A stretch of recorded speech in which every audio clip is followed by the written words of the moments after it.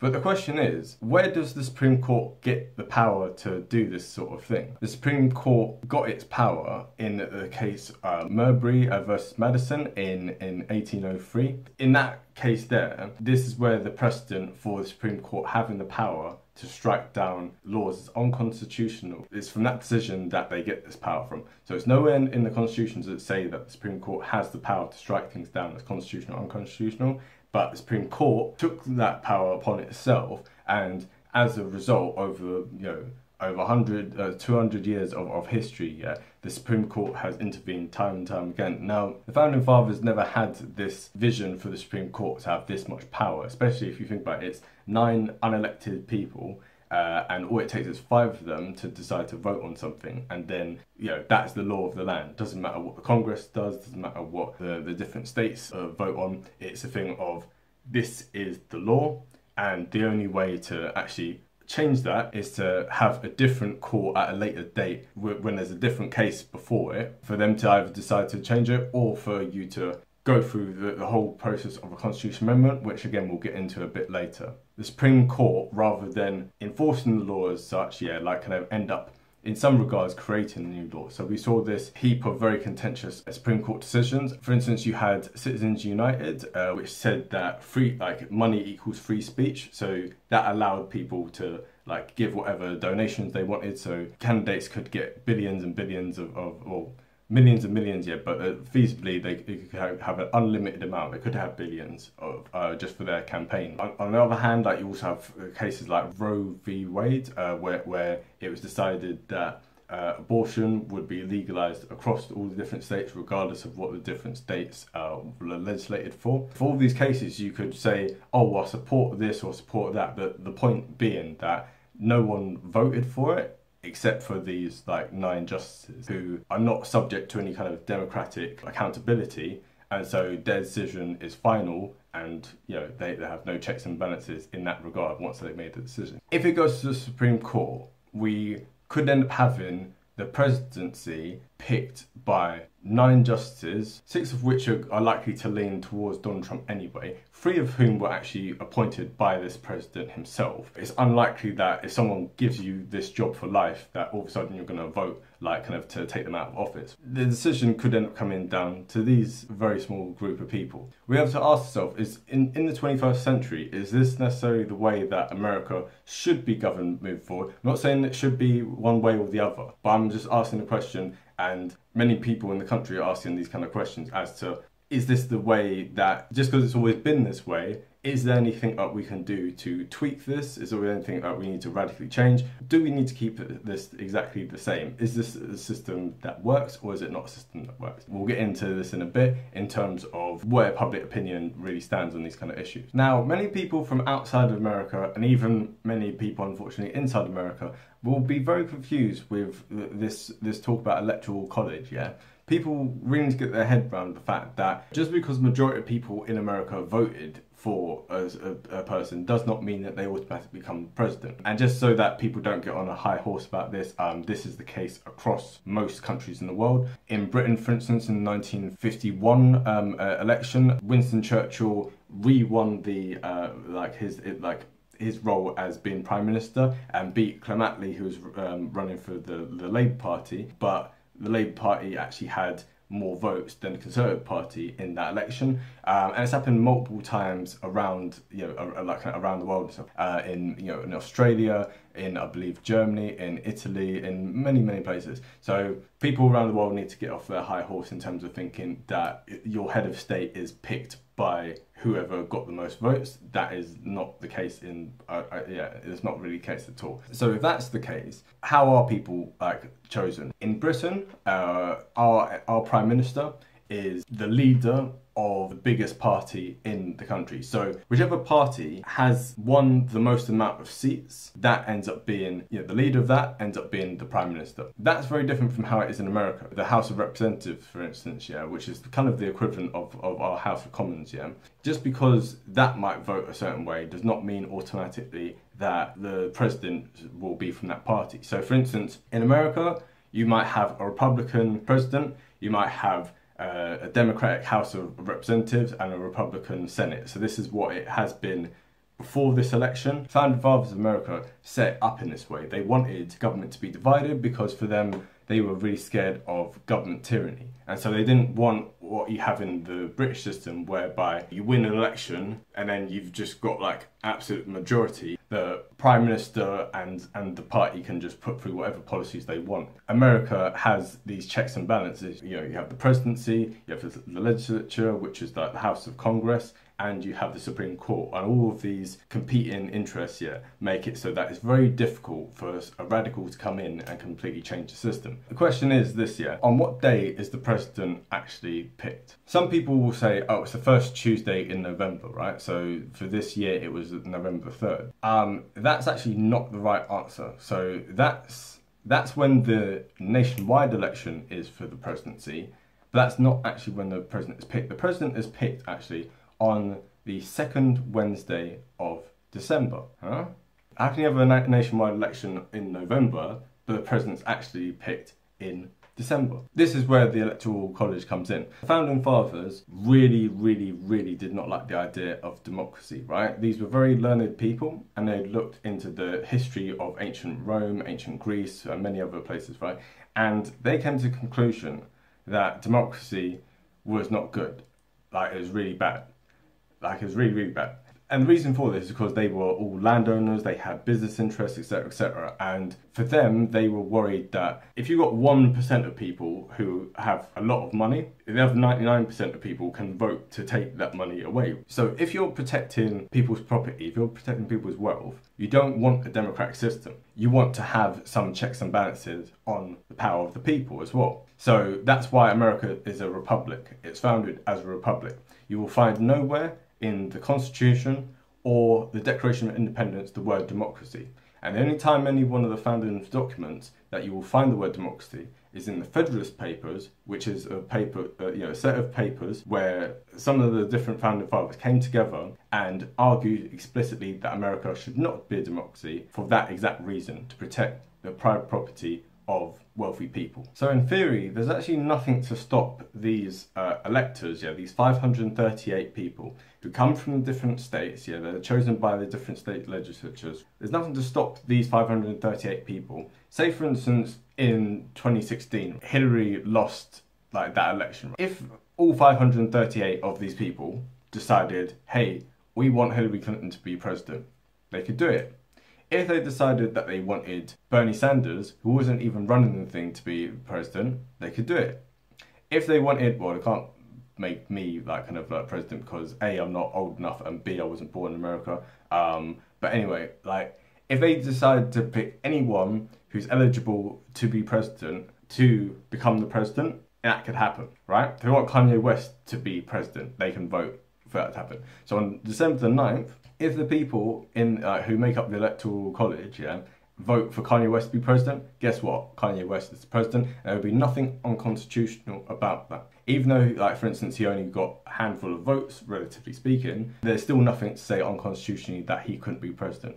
I know, mind blown, right? Is it precedent for this to happen? Are they likely to do that? Well, while there wouldn't be a constitutional crisis, we can definitely imagine there'd be a democratic crisis if this was to happen. And actually, we did see inklings of this in the 2016 election, right? So in the 2016 election, there were 8 so-called faithless electors, right? So these are people who, from different states, decided, actually, no, even though my state has voted this way, we are not voting that way. So we had a vote for Bernie Sanders, we had a vote for Ron Paul, who wasn't even like running in any of these kind of things. He hadn't run since like 2012.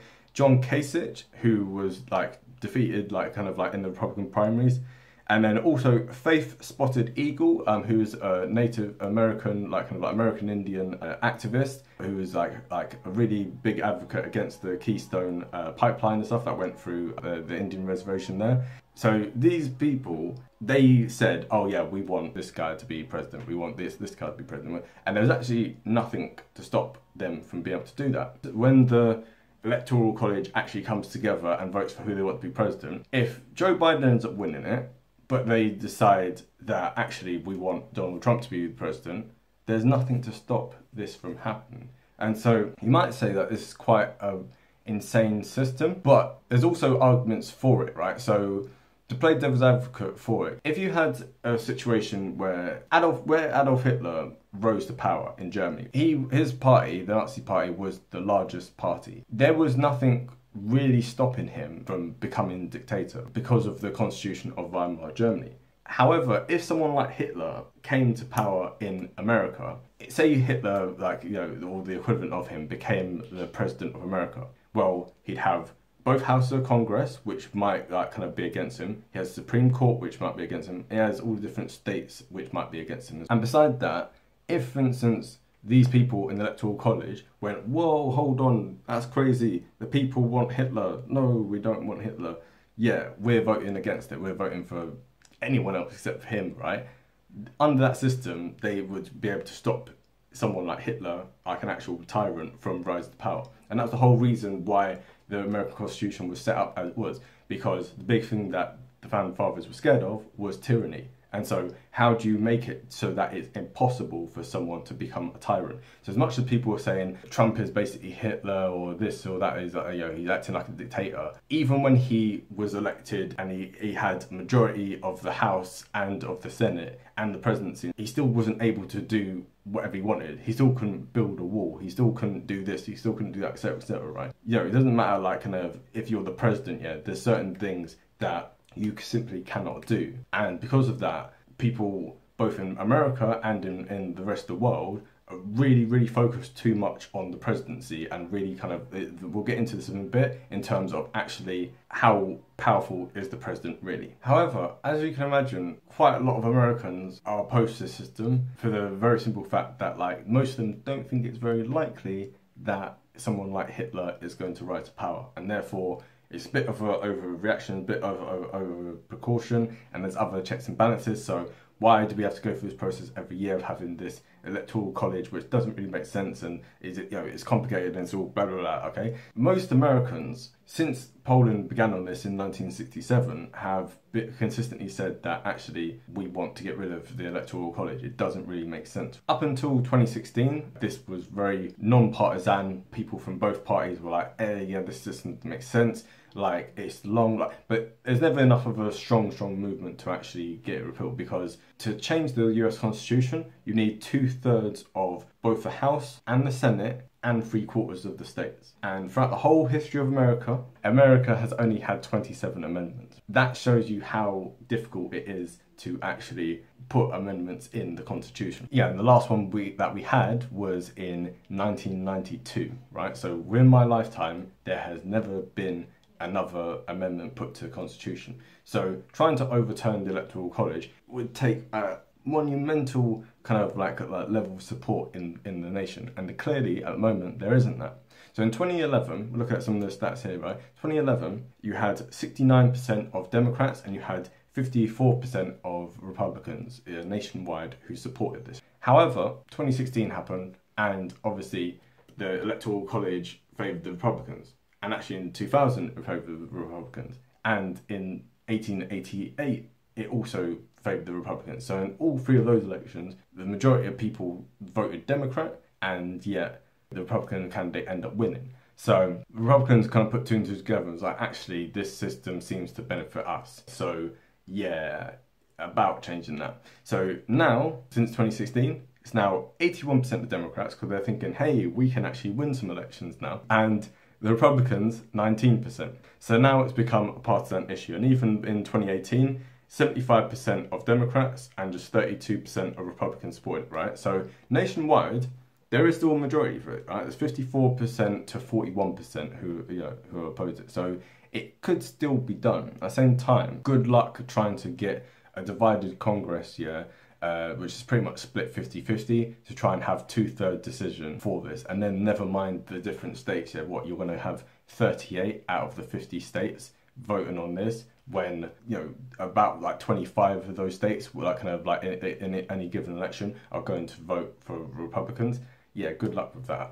The Electoral College skewers the power of the states, more towards the smaller states, and this is part of why the Constitution was set up in the way it was. The Founding Fathers, they wanted to have a balance between bigger states wanted more representation, but the smaller states wanted the states to be represented more, right? So it's a balancing act, again, between the more populous states and the least populous states. States that have very small populations, the Electoral College favours them, and most of those states are rural and they vote Republican. So again, there's an inbuilt reason as to why it's going to be very, very difficult, if not impossible, for this to ever be changed. However, does it necessarily need to go to the constitution? Do we need to have a constitutional amendment to do that? All that seems a little bit long and a bit excessive, right? We've got 54% of people who want something, yeah, and only 41% of people who oppose it. Surely we should be able to change it about, right? It could be done on a state-by-state basis, and actually some 2 states in the union already do this, yeah. Maine and Nebraska, if a district, yeah, votes a certain way, that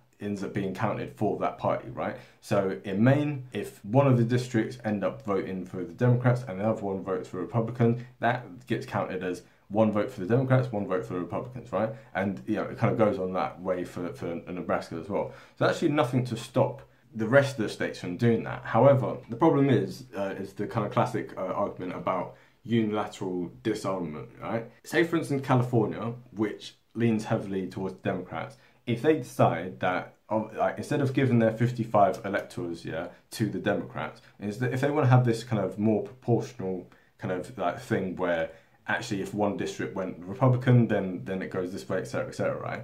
That's fine, but at the same time, if that's not reciprocated in Republican-leaning states like Texas, then you've basically just handed some extra points to the opposition and they're not given any in return. So it would require a great deal of trust across all 50 states, right? And actually, if one state decided, actually, we're not doing that, there's actually nothing constitutional to actually enforce that, right? So even if you were to pass a law in Congress which said that the different states have to do this, yeah, I'm not sure whether that could be passed. I'm not sure whether that would just get thrown out by Supreme Court offhand, but regardless of whether they allowed it to be passed or not, if at any point this were to happen in a future election, the federal government can't turn around to the states and say you have to do this, yeah. It would be ruled out as unconstitutional.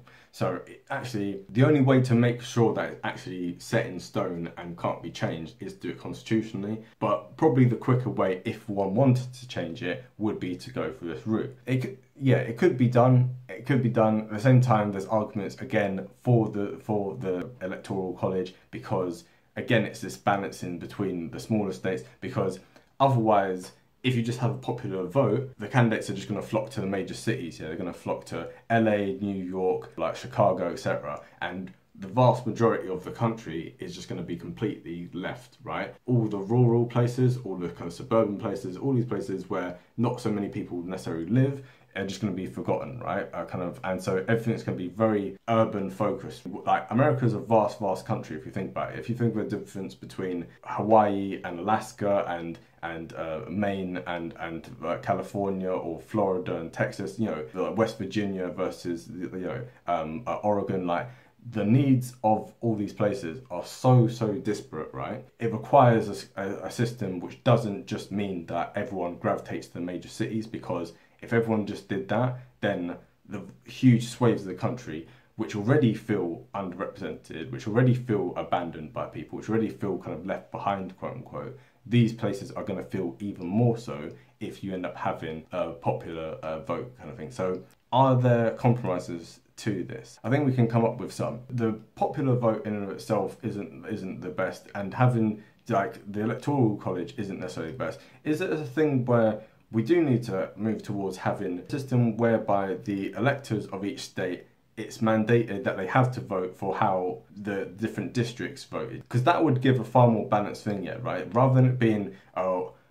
winner takes all kind of situation in each state, why can't you have what you have in Maine and Nebraska? Because then if the vote is narrow, it would be narrow, and but it'd be a lot more proportional than what we have now, and so proportional as to disadvantage the least powerful states. So it still would preserve the power of the smaller states and representation of the smaller states, while also throwing a bone to the vast swathes of people in all the states who are completely abandoned, right? If you don't happen to live in a swing state, no one cares about how you vote. If you're in California, whether you're Democrat or Republican, no one cares, because we know that's going to go to the Democrat. No one's going to waste time campaigning there.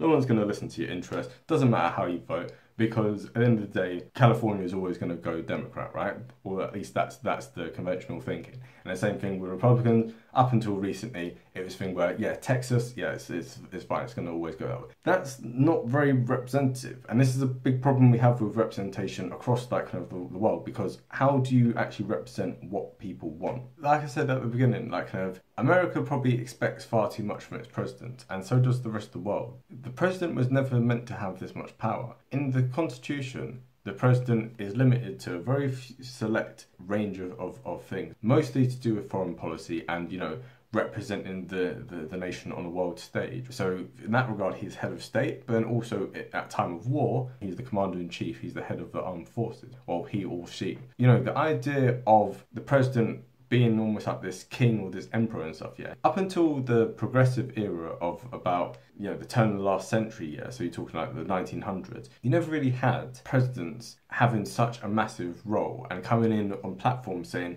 we're going to do this and we're going to do that and etc., right? This was not how things were intended to be. So when the president kind of comes on the thing and says, right, I'm going to lower your taxes, I'm going to raise your taxes, and we're going to spend this much, and we're going to like kind of cut the spending by this much, or blah, blah, blah, blah, etc., right? That power is not with the president. The president has the power to veto policies, right? But all tax and spending policies have to arise from the houses of Congress, okay?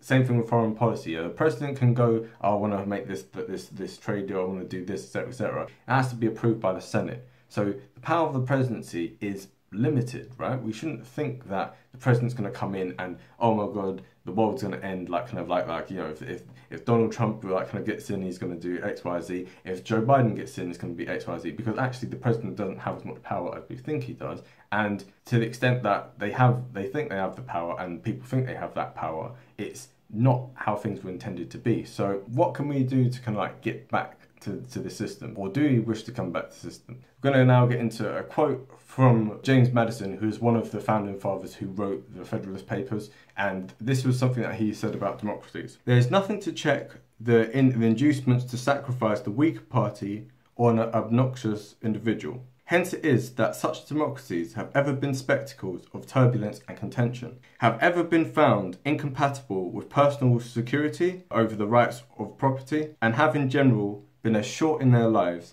as they have been violent in their deaths. Now, if you understand why the founding fathers was very skeptical about having a democratic America. Even the Senate, for instance, yeah, up until 1913, senators were appointed by the states. They were not directly elected by the people. The founding fathers tried as much as possible to kind of stop there from being governments with too much power, stop there from being this kind of excess of democracy where there's, you know, as they refer to it, the tyranny of the majority, right? Because yes, you want to have representation and stuff. Yes, you want there to be like people power. You want like, you know, democracy. But at the same time, there also has to be this system of checks and balances, because if there's not, if the government is not kept in check, if the different branches are not kept in check, if even to an extent the people themselves are not kept in check, because we're not perfect, yeah, like we're not like people in their daily lives, yeah, make mistakes, right? And you know, millions of people can make mistakes as such, yeah, like kind of in the grand scheme of things. And obviously that's completely subjective, what's a mistake and what's not a mistake. But at the end of the day, humans in a complex society need checks and balances. Otherwise, if one side has too much power, then it means that the other side is going to be very hostile towards that. When the stakes end up being this high, and when the tension is this high, and when the level of distrust is this high, be careful, because America is not perfect, liberal democracy is not perfect, but it is, as Churchill said, it is the worst form of government except all others that have been tried from time to time. And if you want to continue to have the freedoms and have the people power that we've been born into and stuff, and which many other places in the world envy, then we ought to be a bit more careful in how we actually preserve and continue its existence.